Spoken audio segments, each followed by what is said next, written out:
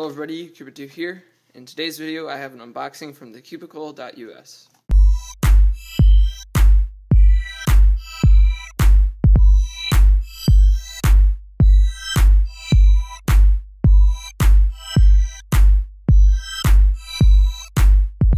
So I have a few cubes in here and some stickers I think. It's been a while since I've ordered this because the Cubicle stopped taking orders for a while. It's been about a week or two. I don't actually remember all that I've ordered, so this is kind of a surprise for me, so I'm just going to get right into it. Okay, so inside the package we have a very thick pack of stickers. You can see there's a ton of stickers in there, so we'll get into that.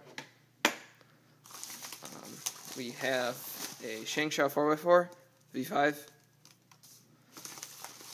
and here's a shengshou aurora, and one more thing in here, we have some Maru lube. The first thing I'll get into is the shengshou 4x4. So here it is, it's the same box as all of the shengshou 4x4s. So my main is a modded V3, but I've had it for a while and I've been using it a lot, so it's starting to die.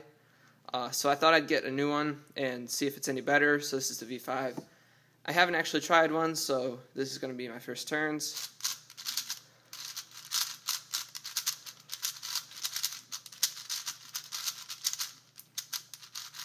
Alright, so the first thing I notice is that it's a little bit smoother, about the same speed. It's kind of locking on me though. It's probably because it hasn't been broken in, tensioned, and lubed, but it's starting to turn better already. Inner layers are kind of grindy, but they're still pretty nice. Corner cutting, it's decent. This cube is really tight. So far it's performing pretty good. I think I just need to work with it a little bit more, and then it'll be pretty good. And I'll probably have a review out later. So yeah, shengshou 4x4. Next, we have the shengshou aurora. At a cube meet, I've tried a shengshou wind, and I really liked it, and it was modded, so I thought I'd just try out the aurora.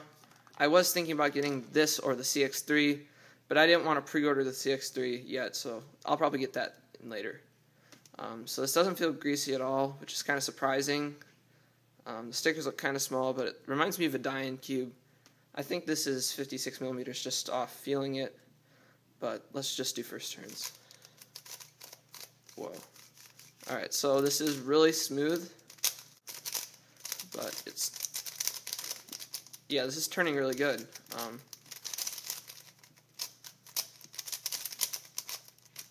It's really smooth when you turn it really slow, and then when you turn it faster, I can feel that it's kind of bumpy. If I had to describe it to something that wasn't cubing related, then I'd probably say it feels like I'm turning water. You know, it's just really silky and smooth, and it's got an overall nice feel so far. Corner cutting, nothing special right now. It's kind of tight, and I think I need to lube and tension this one too to get rid of the spring noise and to get the performance a little better. Yeah, I'm pretty sure I'm going to like this one too. Alright, so now we have a huge pack of stickers. Not sure what puzzles I got them for, so I just want to get right into it. Here we have a 3x3 standard set. So that's pretty nice. This is fengshou cut, even though I'm probably not going to put these on a fengshou, but I like how they're cut, so I just got all fengshous for the 3x3 sets. Next we have a Fulbright set. Again, fengshou cut, just Fulbright set from the Cubicle. So I have a standard and a Fulbright.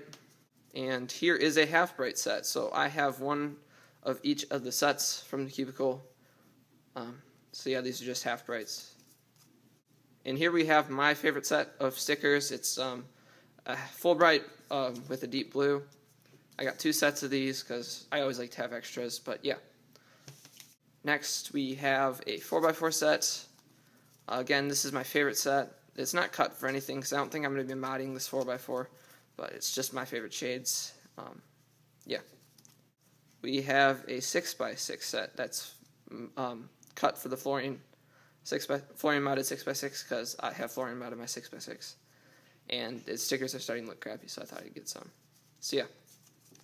So that's it for this unboxing of these two cubes and a ton of stickers from the Cubicle. Expect reviews of these two cubes in the future and an extra video involving those stickers. If you like this video, go ahead and click like to show your support. If you have any questions or comments about the cubes or how I ran the video or just anything in general, go ahead and leave them in the comments below. And if you haven't done so already and you like my videos, I encourage you to subscribe to be notified when I come with future videos. So thanks for watching again, guys. Bye.